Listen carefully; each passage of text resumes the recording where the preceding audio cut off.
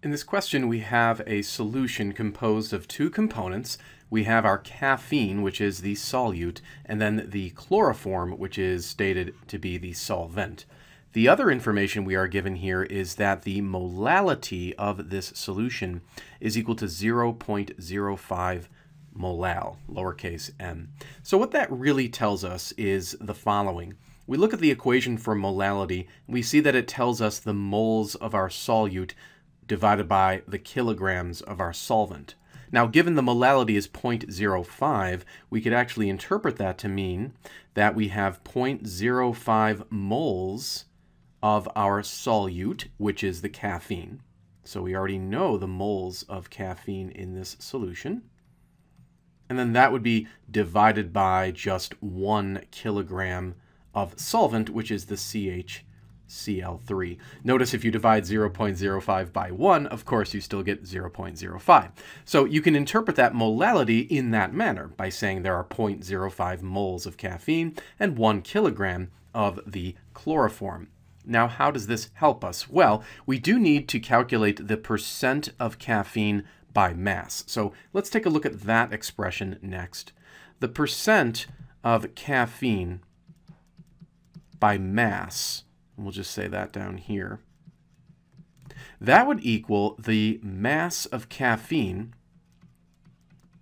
and we're going to need to figure that out in just a moment, divided by the total mass. Now, the total mass would be usefully broken up as follows. It would be the mass of the caffeine plus the mass of the chloroform solvent. Now remember, for the mass of the chloroform solvent, this value right here, we already know that that's 1 kilogram, aka 1,000 grams. So that we know, that's all set. We need to figure out the mass of the caffeine. That becomes our next challenge. Luckily, we of course have the moles of caffeine. So what we're going to do is just simply grab the moles of caffeine here, and we're going to convert it, so to speak, into grams of caffeine. And you recall how to do that. You simply multiply by a conversion factor. And so what you would need to do is go to your periodic table and you would look up the molar mass of this molecular formula right here of caffeine. So you'd have to look up the mass of 8 carbons, 10 hydrogens, 4 nitrogens, and then 2 oxygens. And luckily I've already done that and I know the molar mass, so we're going to go ahead and proceed as follows. The molar mass is approximately 194.2, and that is grams of caffeine. So you'd have to write the formula again for caffeine here. And that will be over 1 mole of caffeine. And if you study the way in which we've set up this conversion, you can see that the moles of caffeine here in the numerator will cancel with the moles of caffeine down there in the denominator. So we'll go ahead and multiply this out. So 0.05 times the 194.2, and you will get 9.71 grams of caffeine. So now that we have the grams of caffeine, we can take that value and plug it in here for the mass of caffeine, as well as there for the mass of caffeine. And this is going to help us get the percent by mass. By the way, when you do the percent by mass, we also have to multiply by 100%, of course, to get it into percentage form. So here we go. We're going to do the percent by mass of caffeine, again, by plugging into this formula here. The mass of caffeine was 9.71 grams over the mass of caffeine plus the mass of chloroform. Remember, the mass of chloroform was the 1 kilogram. That's the same thing as 1,000 grams. So you should make sure you use 1,000 grams there, and then we'll multiply that by 100. And so if we work this out, we obtain a percent by mass of caffeine of approximately 0.96%. And that is of caffeine. So we'll write that formula one more time. That will be the correct answer to part A of the question. So let's go take a look at part B. And part B asks us to find the mole fraction of caffeine. So let's take a look next at the equation for mole fraction. And so here it is. We see that the mole fraction, it says of component, but in this case, our component is going to be caffeine. So we're going to kind of replace that component with the formula for caffeine.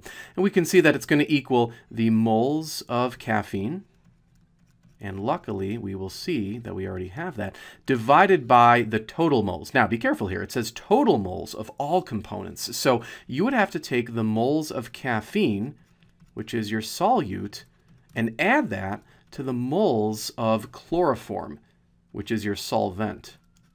So this is kind of our setup to get the mole fraction. You don't need to multiply this by 100 because this is not a percentage. This is indeed just a fraction. Now, again, we know some of this already. Let's go and look for the moles of the caffeine. If we scroll back up, we discovered that the moles of caffeine was simply 0.05. So that's all taken care of. We know that. What we need to figure out is the moles of the chloroform. So that becomes the challenge of Part B. So let's write this out. Moles of chloroform. This will be our important calculation here. What we'll do is start with the grams of chloroform. Do you remember what the grams of chloroform were? It was 1,000 grams because we figured out that the mass was 1 kilogram. And that was of chloroform.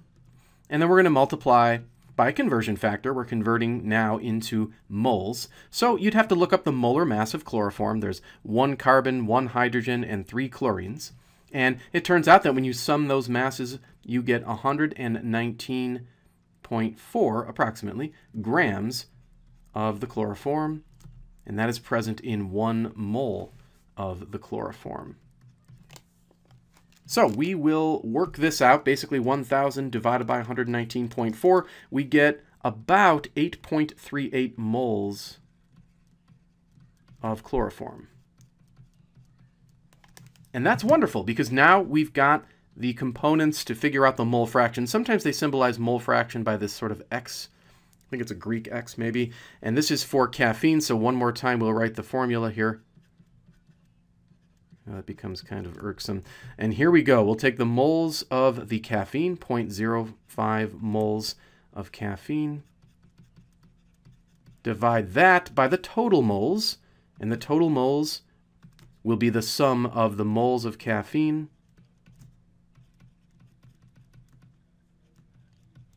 and the moles of the chloroform that we just figured out, 8.38.